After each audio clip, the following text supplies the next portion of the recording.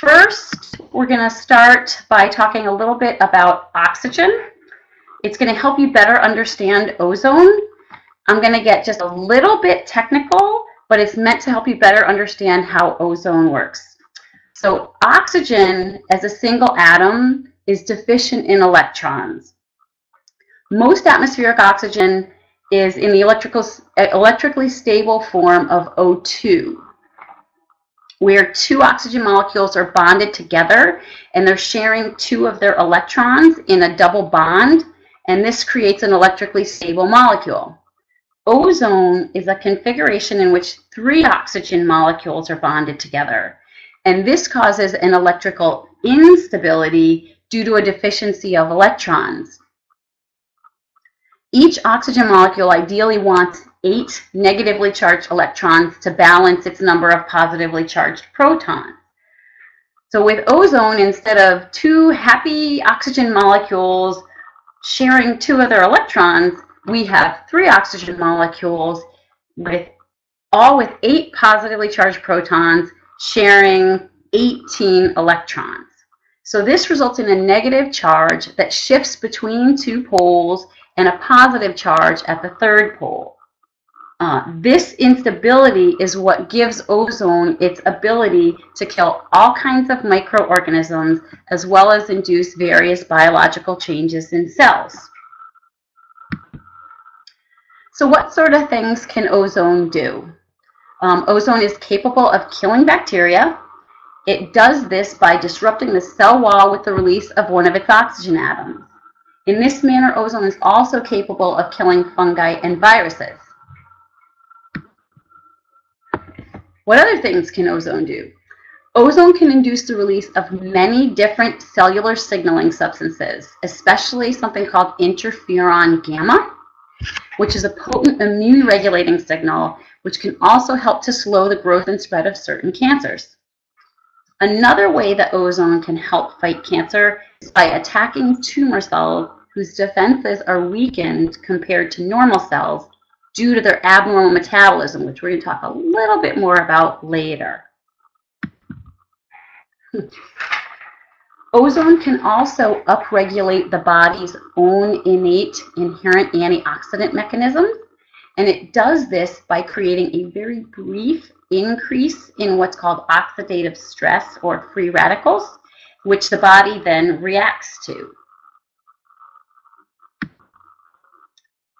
Ozone can actually target damaged and abnormal cells due to these cells having an inherently different electrical gradient charge compared to normal cells.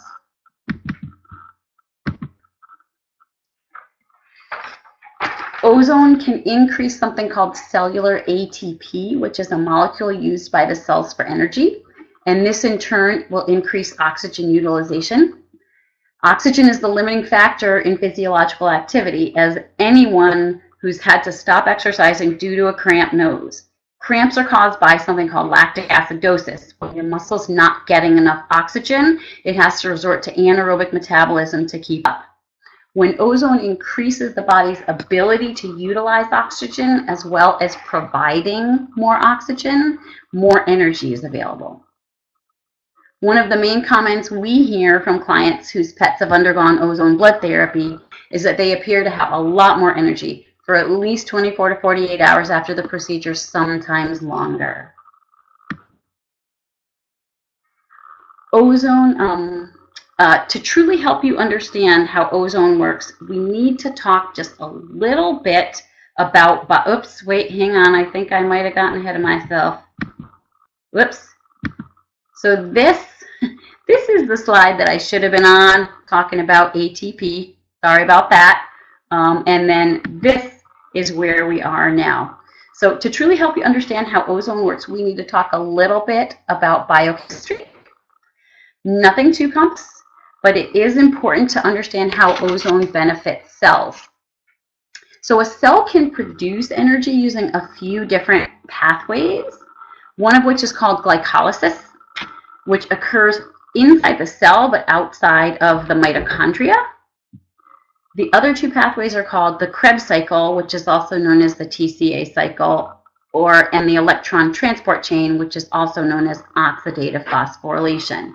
Now, before you get all, biochemistry, I just want to show you this so you can see that oxidative phosphorylation, aka electron transport chain, is far more efficient at producing energy than either of the other two pathways because it creates 34 molecules of ATP versus 2 molecules for each of the other two pathways. So the Krebs cycle and the electron transport can only be carried out within the mitochondria. Both of these pathways require several steps during which a molecule called NADH is reduced to NAD+. Reduced means a hydrogen is taken away. So it is this supply of NAD+ that is the limiting factor for all cellular energy production. And I promise you that's all the biochemistry we're going to talk about. As cells age, the ratio of NAD+ to NADH declines, meaning the cell has less NAD+ and more NADH. This is because NAD+ gets used up in processes for DNA repair, for which the need increases with age. This is true in humans as well. If this critical ion is used up and the electrical gradient is allowed to equalize, the mitochondria will shut down and the cell will soon die.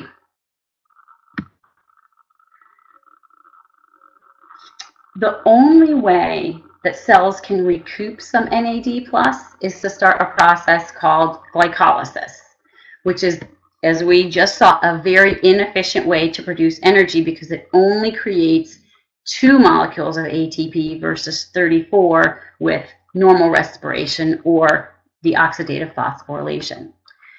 Interestingly, glycolysis is the same way that cancer cells produce energy because it requires less oxygen.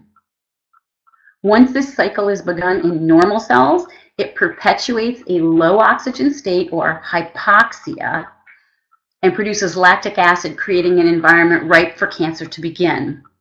Glycolysis also results in many of the effects we associate with aging, such as loss of muscle mass and fatigue.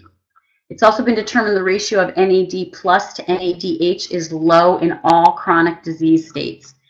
Decreased NAD+ can also lead to pro-inflammatory state and can decrease the cell's ability to repair damage.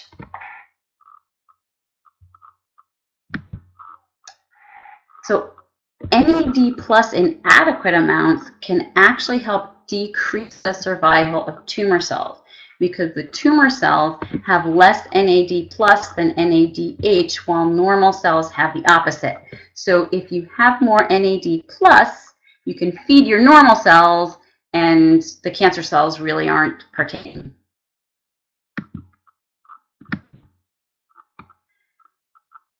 Just a summary of what ozone is capable of doing. It can stimulate oxygen utilization and increase the efficiency of cellular respiration.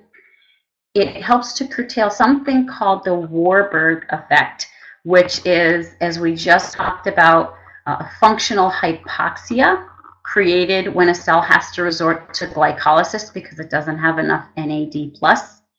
And this particular effect actually perpetuates cancer. So it's one of the ways ozone can help fight cancer. Ozone can stimulate cytokines or cellular signals to help activate the immune system to destroy bacteria, viruses, fungi, and cancer. It has the actual capability to cleanse and kill bacteria, viruses, and fungi. It invigorates and increases the innate antioxidant processes. Ozone can also decrease inflammatory mediators and substances that increase pain, and it has a pain and inflammation relieving effect.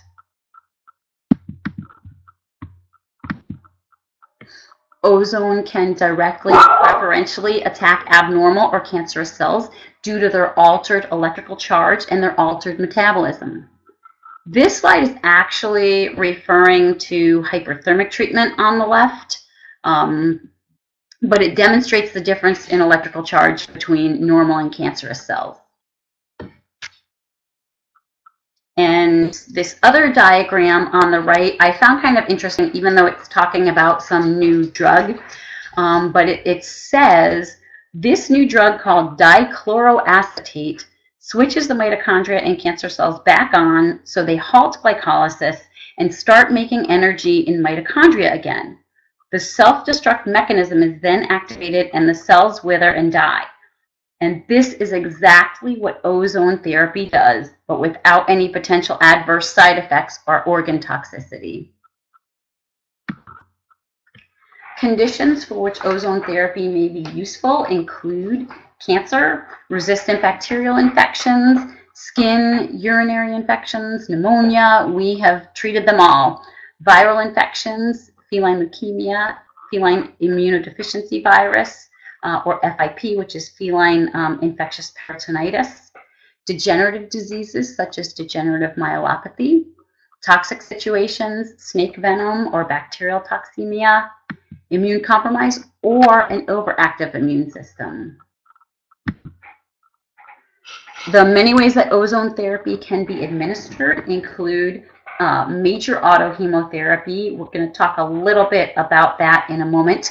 Minor autohemotherapy, ozonated subcutaneous fluids, rectal insufflation, which is very useful with microbiome restorative therapy.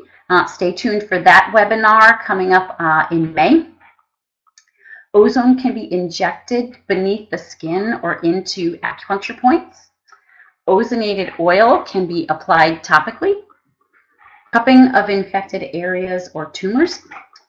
Ozone can be inhaled as long as it is bubbled through oil. Ozone that is not bubbled through oil is irritating to the lungs, but when you bubble it through certain oils, it can then be safely inhaled. Oral ozonated water can be taken internally, and limbs can be bagged for wounds where the skin is greatly damaged or to help fractures heal. And we can directly infuse ozone into the ears, or what's called oral insufflation. We're going to switch gears a little bit and talk about ultraviolet light. The use of UV light in medicine is known as biophotonic therapy. This slide refers primarily to humans who help produce vitamin D using UV light. Our animals, our furry friends, can't do that. Therefore, some of the things here don't necessarily apply to our critters, such as support healthy bones, reduce cancer risk, increase height, boost immunity. Not that UV light can't do some of these things, but it certainly doesn't do it using vitamin D. So what can ultraviolet light do? Well, UV light kills bacteria, fungi, viruses. It's able to do this because these organisms have more photosensitivity than mammalian cells, and so it can enter the organism and damage its DNA. What kind of other effects is ultraviolet light capable of inducing? Well, it can modulate the immune system, which means if it needs to be turned up, it can turn it up. If it needs to be turned down, it can turn it down.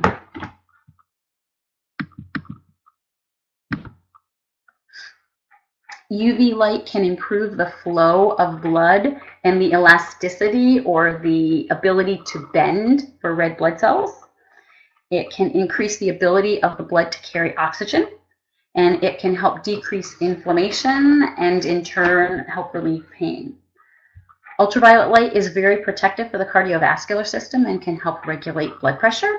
And it can inactivate all types of toxins, even the most toxic substances. We're talking, potentially things like anthrax or fungal toxins, tetanus toxin, anything. It's been used, it can inactivate those.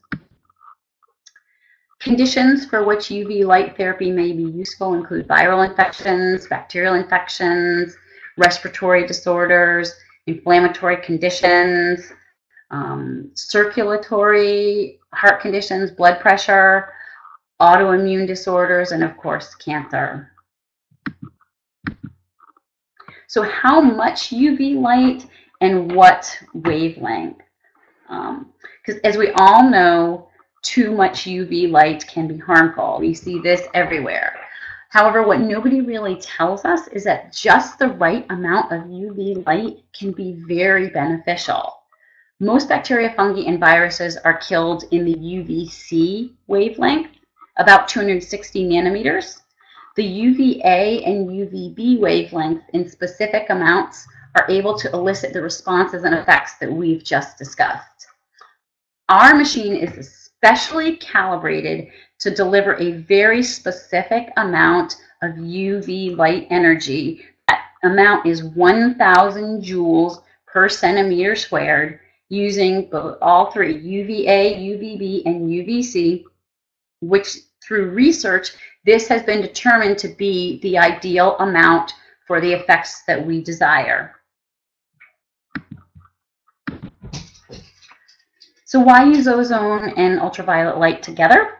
Well, synergism, they work very well together. The UV therapy can help augment the effects of ozone, and the ozone augments the UV therapy as it can damage and kill weakened cells, especially in the case of cancer.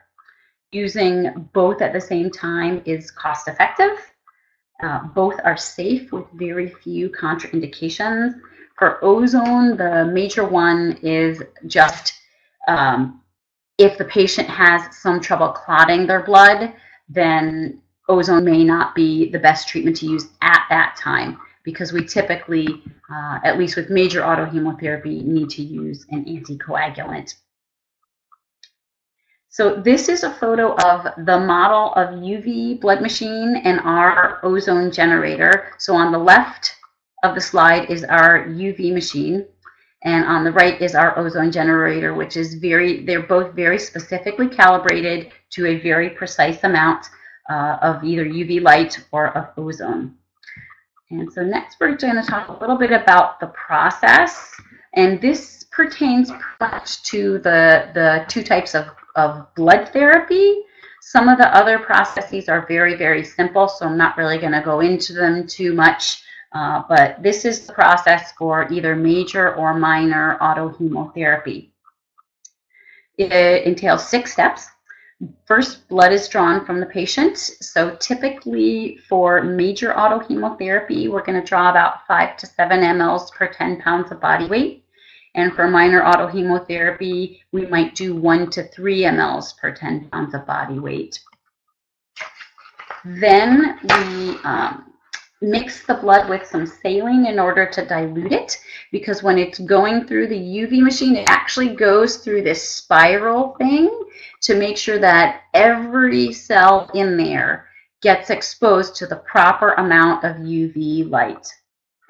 And that process usually takes 20 to 30 minutes. And it's, again, at that very specific amount of 1,000 joules per meter squared. Ozone is then generated with our generator and drawn up and then added to the blood. The ozone dose is also very specific and is determined by the doctor. Usually we'll start a little bit low and then try to go a little higher, just making sure that the patient can tolerate it and is not having any kind of an adverse reaction, such as lethargy. You can have a little too much ozone, although it's pretty difficult. So ozone is then infused into the bag or the syringe. Syringe would be for the minor, bag for major, and blood is then infused back into the patient. For major autohemotherapy, it goes back directly into the vein, and for minor autohemotherapy, it goes back usually in the muscle. I just want to take a few minutes to tell you about some cases that we've successfully helped with ozone therapy. The first one is Nico. And so Nico is an 11-year-old male-neutered Boston Terrier. And before Nico started receiving ozone therapy with UV, he was given a very poor prognosis. This was last July. He was seen at another veterinarian. His abdomen was severely distended. He had all this severe edema. You can see in this picture how swollen his hind legs were, and he was very lethargic, and he wasn't eating very well. So his diagnosis was not concrete, but he was strongly suspected to have some sort of cancer in his abdomen. And the veterinarian thought maybe he'd live a few more months. After his first few treatments, the edema and vasculitis, or inflammation of his vessels, greatly subsided. You can see the picture on the right is just the following week, and all of that edema is gone. By his second treatment, he was trying to bite us, which was Nico's normal personality. First treatment, he didn't care. But the second treatment, he definitely felt better. He was trying to bite, and he's been trying to bite us ever since, so we don't let him. So he's not quote-unquote cured, but he's doing really well because it's been 8 months since he was given maybe just a couple of months to live. He's a sweetie, even though he tries to bite us. Here's another case. Ikut was a 19-year-old male-neutered domestic short-hair cat with chronic ear infections. Lots of wax, pus, and odor. Medications only helped so much, and they were really a challenge to administer. After starting ozone treatments directly into his ears, the odor and pus went away, and everything greatly improved. We treated him for, I think, close to a year, but unfortunately, he's in heaven now. Well, so now that you can see the power of ozone and UV, let's just sort of recap what kinds of things are useful for treating. So ozone alone can certainly be used for skin wounds and irritations, lung problems, dysbiosis to sterilize the colon prior to microbiome restorative therapy. Again, stay tuned for that one in May. Ear infections, cancer, intervertebral disc disease, it can be injected directly into acupoints. Urinary infections, we have successfully put ozone directly into the bladder. We did have to sedate the patient because it's rather uncomfortable, but it can be done. And the infection was successfully cleared. The patient ended up having other issues, but and for viral infections. Now, when we use ozone and UV blood together, they can be very useful for cancer, allergies, autoimmune disease, degenerative diseases such as degenerative myelopathy, intoxication or toxins, viral infections, and circulatory disorders, including hypertension and cardiac disease. One more little word about UV. UV is actually used for sterilizing, if you will, human blood for transfusions as an alternative to gamma irradiation. So this is not just stuff that is not research. They're actually using these things, and they know that it also helps to prevent what they call graft versus host disease. So when something foreign is implanted into another patient, it helps to prevent rejection. Just wanted to mention that May is Pet Cancer Awareness Month. And so since we're talking so much about cancer and these two modalities used together, we've had some success with helping them fight cancer. May is Pet Cancer Awareness Month. And I actually want to mention one more patient. I added her to my presentation at the last minute, but I had already uploaded my presentation to the website. Sorry, Jen, that I don't have the pictures, but I want to take just a minute and talk about one of my staff members' dogs, Pally. Pally is I guess approximately 10-year-old. We don't know exactly how old Pally is. 10-year-old female spaniel mix who started to drink and urinate a lot, and we found out she had really high calcium. And then after seeing the specialists and having lots of diagnostics, she was diagnosed with a tumor not only of her thyroid, but also of her nasal cavity. And they basically gave her a pretty poor prognosis. And she has just started on ozone and UV blood therapy. And prior to it, she was hardly eating anything. After her first treatment, she's shown some improvement in her attitude, her energy, and her appetite. She's also getting ozone inhaled directly into her nose, best to get it directly to the tumor site. And we're just really, really hopeful that it's going to help her out because it seems like it's made her feel better already. Any questions? Okay, so Marcia is asking how much does it cost and how many treatments are usually necessary. I'm going to defer for cost to well, I guess I could tell you a little bit about the cost, and it depends a little bit whether it's major or minor, but I don't want to go into too much details about cost. It's probably somewhere in the range of between $250 and $300 per treatment, because it does take a lot of time. But if you look at the cost of something like chemotherapy with tons of side effects, and it can make your dog just feel very sick, it can beat down your dog's or cat's immune system, beating their white blood cells down. Ozone and UV are never going to do that. They're going to help your pet's immune system. Then it actually ends up costing less. As far as how many treatments are necessary, it depends on the condition. Some things might be able to be fixed with, say, 4 to 6 treatments or sent into quote-unquote remission. With Nico, he's coming about every 2 weeks or so for the past 8 months. So his is definitely going to have to be ongoing, because whatever he has, and I'm sure it's cancer, I just don't know exactly what, it's not stopping, it's not letting up, so we have to keep helping his system out.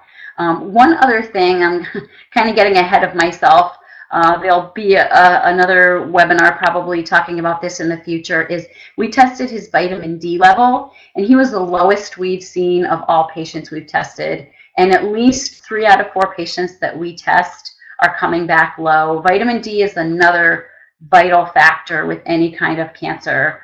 Vitamin D is so, so important for the proper functioning of the immune system. Okay, so yes, I was talking about for major autohemotherapy. That's the big one. Minor autohemotherapy does cost less. It may be a little less effective. We haven't probably been using it enough to really determine. So any other questions? Nancy, we could certainly try, Nancy.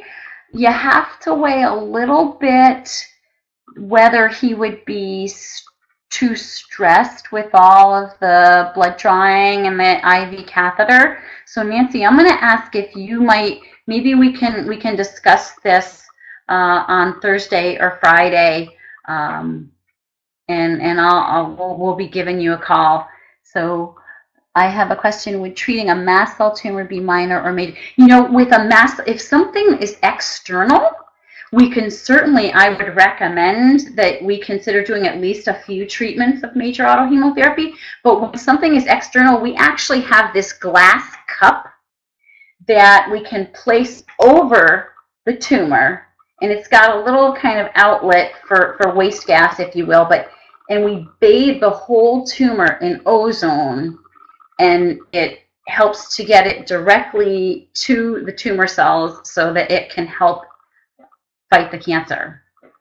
Well, if a lipoma is an abnormal growth, although they are benign abnormal growths, haven't really used it for lipoma because typically they don't really cause a problem, but certainly useful for mast cell tumors. Anybody else have a question? Any comments on my cute little kitten? I couldn't resist putting that in. The kitten has a question.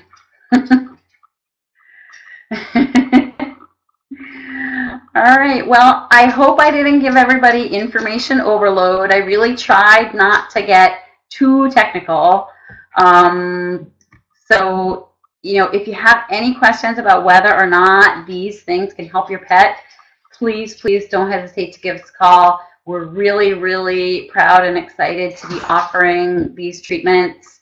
And yeah, thanks so much for joining us.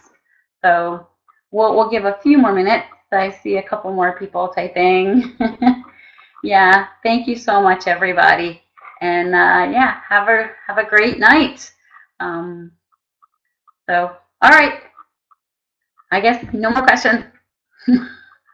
If you have a question that we haven't addressed, or if you think of something later on, please don't hesitate to email us, or you can even send us a text to our mobile number, which if you don't know, you can call us and ask for it. Thanks, everybody. All right, I'm going to say good night.